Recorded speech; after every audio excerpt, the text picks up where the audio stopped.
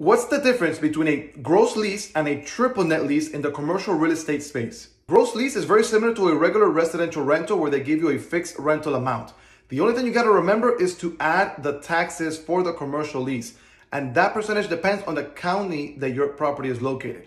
We're in Miami-Dade County, and down here in Miami-Dade County, they charge about 6.5%. So for example, let's say you're renting out a 5,000 square foot warehouse for $10,000 gross amount.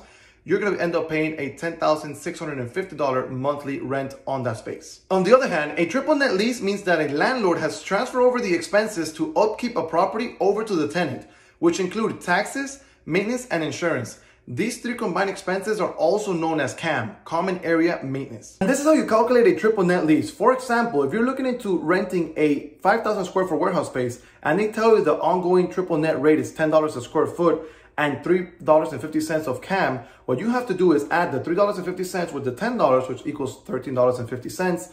Multiply that times the amount of square footage on the property you're looking into, in this case 5,000, and then you're gonna get the yearly lease expense. If you divide that by 12, you'll get the monthly lease expense. Commercial real estate covers a wide variety of property types like retail, office, and warehouse spaces. If you are in the business, an entrepreneur, or looking to expand your business into leasing a new space, these are some of the fundamental terms you should learn so you know exactly how much your operating expenses are going to be if you decide to move into a bigger or smaller commercial space. My name is Bryan Roach, your real estate agent here in Miami, Florida, and I'll see you next time.